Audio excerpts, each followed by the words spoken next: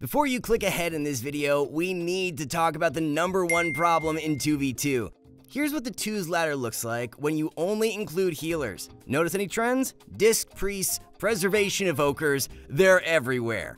But why is this a problem? Well, it means that double DPS comps are virtually extinct. Good luck going through 2 pain suppressions, rapture, dome, and life swap, all while getting blasted by penance. Instead, virtually everyone's best comp will be with a healer. But don't be sad, fellow 2v2 enjoyer, because your success in the 2's bracket isn't limited to a tier list. The truth is that everyone can find success in 2v2. Hey, get out of here. And to reach your goals, you just need one thing: huge f***ing damage.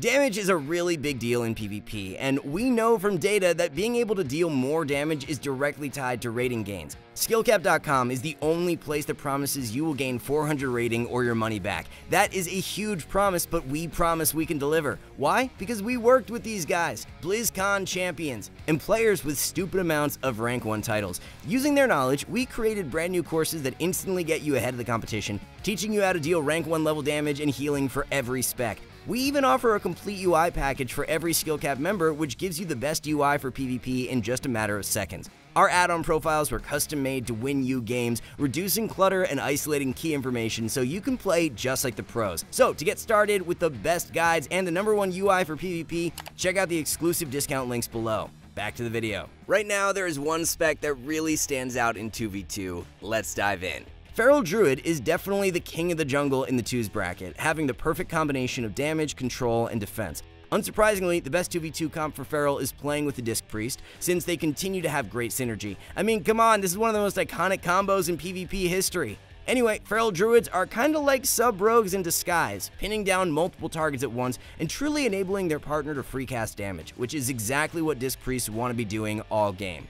With the best of the best out of the way, let's move down to discuss our A-tier DPS. Our first A-tier is Survival Hunter. But as a quick disclaimer, this spec might not be the best at lower ratings. Sure, Big Mex can make it work every season, but he plays thousands of games one-tricking a spec in a bracket that drives most players insane. Don't worry, Big Mex, we still love you. Anyway, your best bet is playing with one of the meta healers or even a Resto Druid, since all 3 will give you amazing CC synergy with either Fear, Sleepwalk, or Cyclone to follow up on freezing traps. Survival is one of those specs in 2v2 that can do a ton of consistent damage and benefits greatly from carrying momentum with swaps in between the DPS and healer, which is why having some offensive support really helps.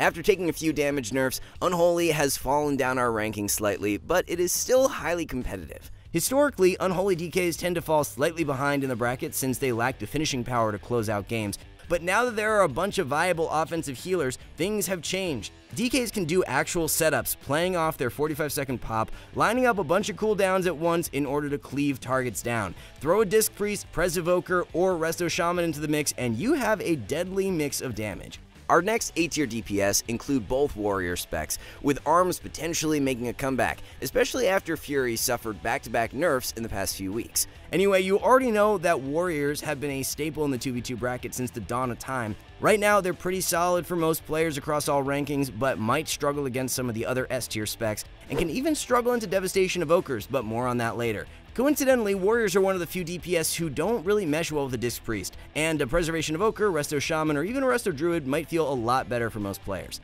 Next up is Sub Rogue, which we almost placed on the S tier, but held back since it is yet another spec that falls off at lower ratings. But just like Feral, Sub plays off the strength of its control, doing routine 3-2-1 setups in order to gradually burn through enemy CDs one by one until the perfect kill window opens. Naturally, a Disc Priest or Preservation Evoker is going to be the perfect partner since they provide huge burst damage to 100-0 people in stuns. And even better, these 2 healers have the high-value Fear DR that sub-rogues can play around, using Psychic Scream or Sleepwalk to create massive CC chains with stuns, gouges, or even saps. Another oddity of Sub is that these days it actually does some pretty consistent damage with Rupture of all things, allowing it to even out damage other high-tier melee on the scoreboard.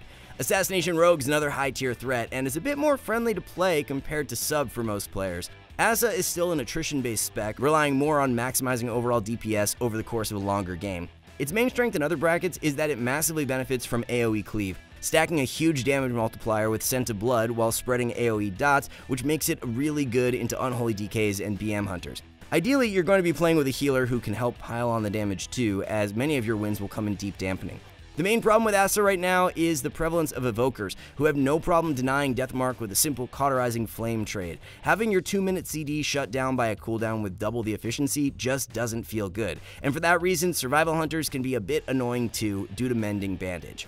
Speaking of which, Devastation has shot its way up in the 2v2 meta since last expansion, quickly becoming a bully for any poor melee in the bracket. Devastation can be absolutely brutal to deal with, since Hover is also a freedom effect, and not only do they have 2 charges, but each charge is even reset every time Deep Breath is used. They're basically mages in mail armor. Their damage is nothing to scoff at either, and Devastation Evokers work best with any of the big damn healers, who are able to assist with kills during Deep Breath setups, blasting down some poor player who just wanted to cap Conquest for the week. Speaking of blasting with damage, Windwalker monks are still a great choice in 2v2. Over the years, Windwalker has evolved from its early roots as a calculated tactician into something closer to a brawler, kind of like a Fury Warrior who decided to cosplay in some leather armor or something. Anyway, Windwalker monk does a surprising amount of consistent damage, though can lack the finishing power that players might remember from the past. You're still going to want to do big bangs with leg sweep setups, which are twice as scary whenever you throw a big damage healer into the mix. Next up, we have our 2 remaining Hunter specs who conveniently share the best comps. BM continues to be a staple in 2v2 and is one of those specs that is absolutely brutal to deal with in deep dampening. Just ask any Disc Priest and they will tell you about the raw fear of being hunted down by Zoo Tycoon once dampening reaches 40%. Marks is a bit of an oddball in 2v2. Although it torments the solo shuffle bracket, 2v2 is a completely different ballgame, and without a reliable lockdown effect for DPS, Marks hunters can get bullied a bit by any high tier melee, especially if they have disarm ready for every true shot air horn. With every high tier out of the way, let's drop down to the mid tiers, where there are still some heavy hitters. Up next is Outlaw Rogue, which is another spec that could actually be a tier higher, but is held back by the fact that it needs an Adderall prescription in order to play. Right now, Outlaw is the least beginner-friendly rogue spec, and is even a tier weaker overall, which makes it a bit less appealing to play. In order to maximize your potential, look to pair with any of the meta healers, or look to dampen with a Resto Druid. Next up on the B tier is Demon Hunter. Historically, DH was one of those specs that always did well in 2v2 since it had super high consistent damage. Despite some recent buffs, Demon Hunter still seems to be falling behind some of the high tiers. Some of its previous synergistic talents that buffed its teammates' magic damage were nerfed going into the War Within, which means needing to rely primarily on offensive healers once again. We definitely could see Demon Hunter move up every tier list after some more buffs, but for now, they'll fall on the B tier. Frost Mage might seem like a weird pick for a 2v2, considering we said double DPS is dead and mages generally like to be buddy-buddy with rogues, but right now the spec is actually quite strong when paired with a Disc Priest. The main problem with any caster in 2v2 is that it's very easy to get shut down by some of the high-tier melee. Good luck trying to get away from a Feral Druid or Sub-Rogue with infinite mobility. Because of this, if you're queuing 2v2, you definitely want to be playing with the Snowdrift PvP talent, giving you some brief moments to unload on damage with your priest friend. Then, get ready to go back to kiting and avoiding as much damage as you can until you have another go ready. Continuing with the trend of casters, we have Shadow Priest making its way to the B tier, but this is one spec where you definitely need to be on top of your game. One big problem with SP in 2v2 is that it's a bit weird to play with one of the best healers in the bracket.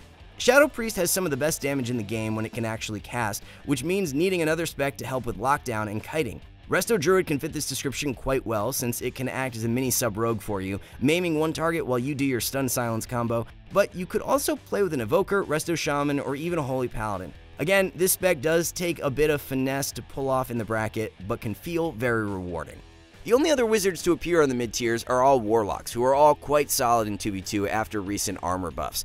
Demo might actually have the lead now, as it is the only caster with a strong and reliable MS effect. Because of this, your win condition isn't going to be winning the game with setups, but instead making sure the enemy healer has exactly 0 mana once dampening ramps high.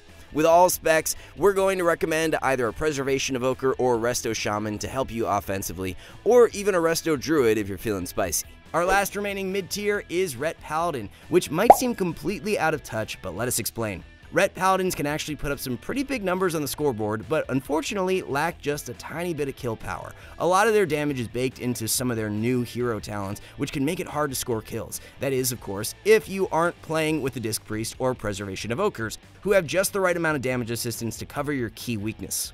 With our mid-tiers finished, it's time to wrap things up with our unfortunate low-tier specs. First up is Frost DK. Of course, this spec can feel a bit restricted in other brackets since it has one of the most linear win conditions in the game. You do big AoE damage in one go, and then you run around for the next 45 seconds until you can do it again. 2v2 gives you a bit more flexibility and control in your ability to do these setups, but you're still going to get out-tempoed in between your goes. And to make your setups as deadly as possible, you definitely will want a Preservation Evoker with you in order to AoE stun with Deep Breath and a Pressing Roar. Next up on the mid-tiers, we have both Enhancement and Elemental Shaman. Overall, these specs are just a bit too slow for the bracket, lacking the true finishing power to close out games. Despite getting some recent damage buffs, Enhance can't really keep up with any of the high-tier melee. While it might have the ability to bully casters from time to time, you can expect most games to be relatively drawn out, which won't fare well for your self-healing. 2v2 is not exactly the best bracket for Shamans. Remember when we said that the nice thing about playing Frost Mage is that you can kinda set up for yourself? Well, with Deep Freeze being pruned for over a decade, it's easy to see why Arcane and Fire have fallen off a bit in 2v2. Historically, Fire Mages could avoid this problem, finding success in 2v2 when playing with a sub-rogue who has Deep Freeze on a 0-second cooldown. But remember, we're living in a Disc Priest world right now, which definitely complicates things. As Fire, you can definitely try playing with a rogue these days, but it might be a bit of an uphill battle the moment you queue into any of the meta healers. And as far as Arcane goes, get ready to dampen with either a Disc Priest or Resto Druid. Last up on the C tier is Balanced Druid, which is a spec that has always felt a bit clunky in the bracket. The TLDR is you basically have no way of winning the game outside of Incarn and Root Beam, which means you really need to be playing with a healer who can provide a mix of damage and lockdown. Resto Shaman and Preservation Evoker fit this description, but most games will be an uphill battle no matter what. That brings us to our DPS tier list for 2v2, and in just a moment, we're going to break down the healer meta. While it didn't make it into our complete breakdown, we would advise against augmentation in 2v2, as you're bound to have some very long and frustrating games. But now let's quickly break down the healer meta in 2v2. Of course, we've spent a lot of time talking about Disc Priests and Preservation Evokers. Hands down, these are the best healers. But we think there's at least a place for every healer in 2v2. Druid, Shaman, and Holy Priest are definitely up there as well, since they all offer a mix of control and damage. And by the way, for every comp that works with Disc Priest, Holy will work too. It might be a bit harder, but there is enough overlap in the toolkit to make the transition. Mistweaver Monk is probably the worst healer in the bracket, and your best bet is to play with any high-tier melee DPS. If you're wanting to get started and rank up fast on any of the classes we covered today, check out our brand new website at skillcap.com.